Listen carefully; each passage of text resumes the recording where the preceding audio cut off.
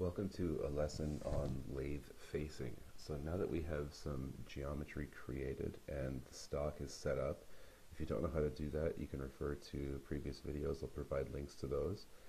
What we're trying to do with a facing operation is remove this bit of rough material back to this face right here, which is Z0 in our setup and in our program.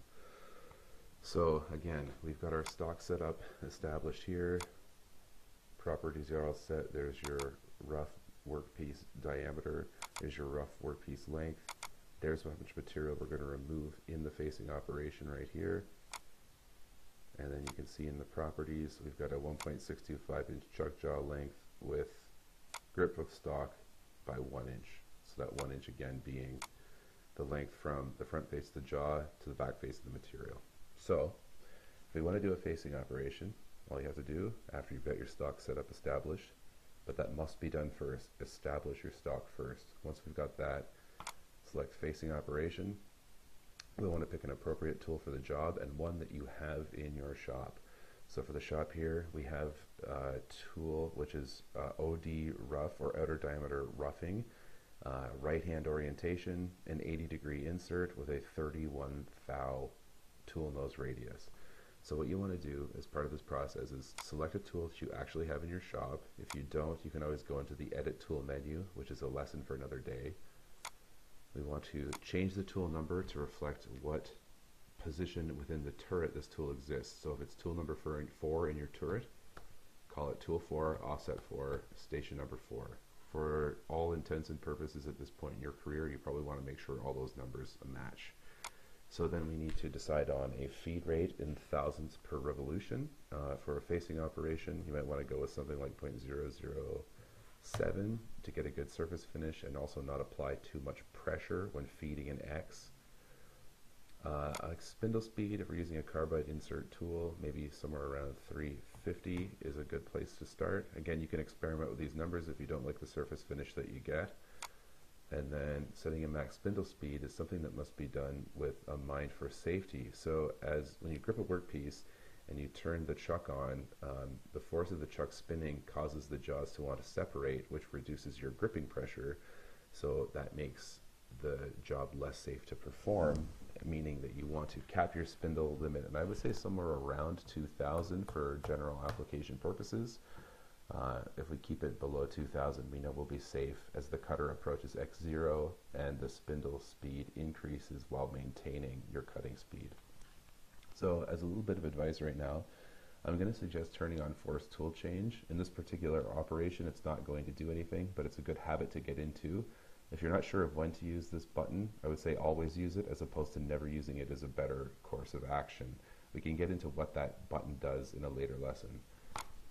And the comment, we'll call this facing, and I will be diligent. Make sure that you name every operation. You might not appreciate why now, but when you get onto the machine and you have to do some editing to your program or proofreading of your program, you'll really pat yourself on the back for including a comment to state which operation this is. So remember, we've selected a tool, assigned a number, assigned a feed rate, speed, maximum spindle speed.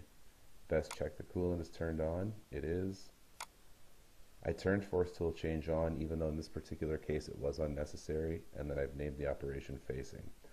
So now we're going to go into the facing parameters, and there are only a few points that I need to cover in order to make sure this operation works perfectly, and that will be where we want to finish. So at where along Z will the finish cut occur? Will it be right at Z0? Will it be at Z positive 1 inch? That can be entered right here. And then in terms of things that we actually need to change, rough step over, this is where you want to choose your depth of cut. So what are you most comfortable taking as a depth of cut on the lathe?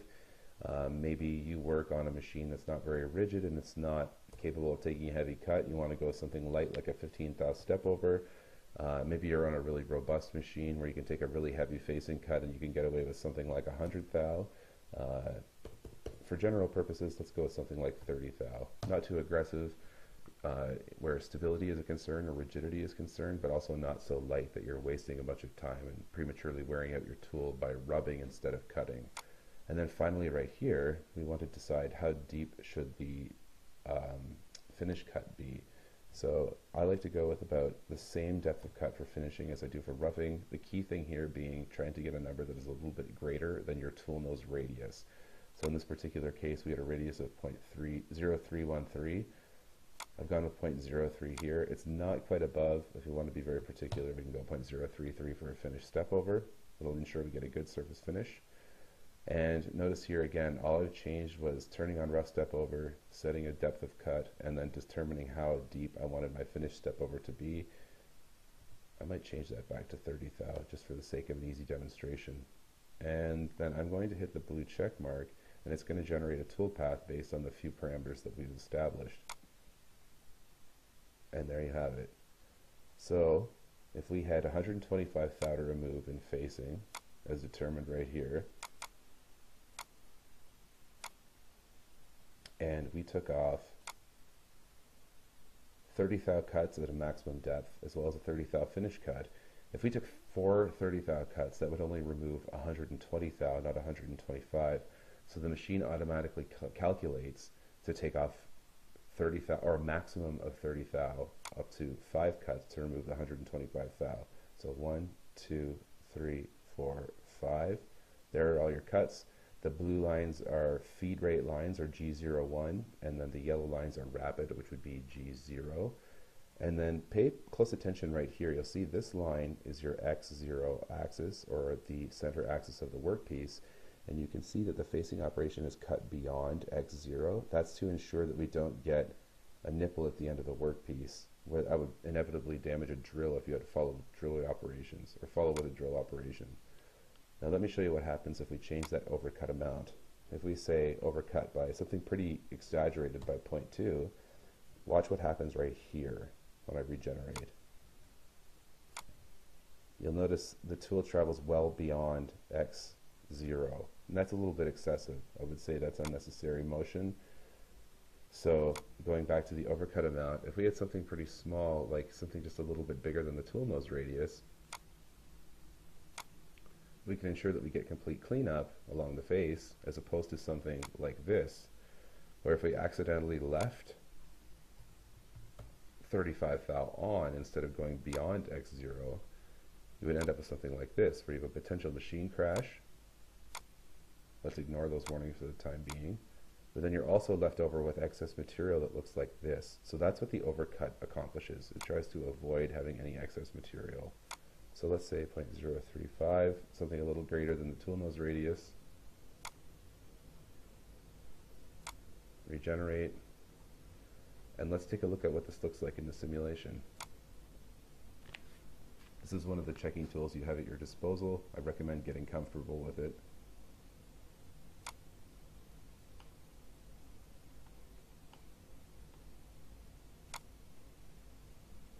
There's your facing operation. If you find that difficult to determine what you've just seen, there's an intersection right here of the X, Y, and Z axes, indicating that the face is cleaned up right to a 0 position. And then we can take a look at the back plot to watch that motion animated as well. There's the back plot button. All I'm going to do is leave the animation speed right where it is. Let's just hit play and watch what happens. So again, gray is the rough block, blue are the chuck jaws, and you can see the white lines indicate the finished workpiece, all contained within the gray block. Oops, sorry, wrong button. Play.